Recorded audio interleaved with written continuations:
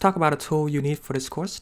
We will be using Mode Analytics, which is a collaborative analytics platform that combines SQL, R, Python, and visual analytics in one place, so anyone can easily connect, analyze, and share the insight using this tool.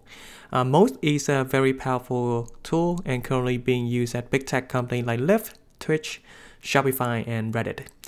It is completely free with its basic plan for up to 5 users, and this is exactly the tool we'll be using for this course.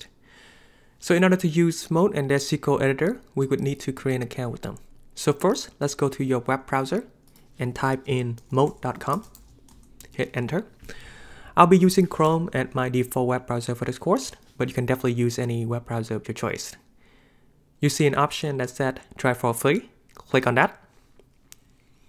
It would then ask you to enter your email and sign up for a personal account with Mode, which is very straightforward. Since I already created an account with them, I will just skip this step and go directly into sign in. I'll enter my username and my password.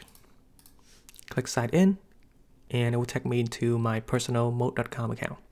On the right hand side, you see a button that says connect to database.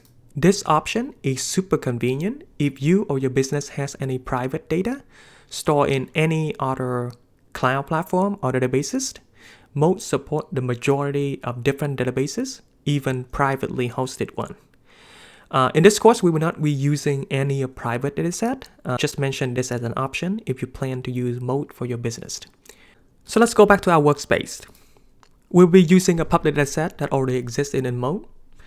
To do that, click the plus sign that says new report, and it will automatically take us to the SQL editor in Mode. On the right hand side, you see the Mode public warehouse. This one will be available for everyone to see. And under it, you see a dataset set tutorial. Inside tutorial, here are the list of public table that you can use.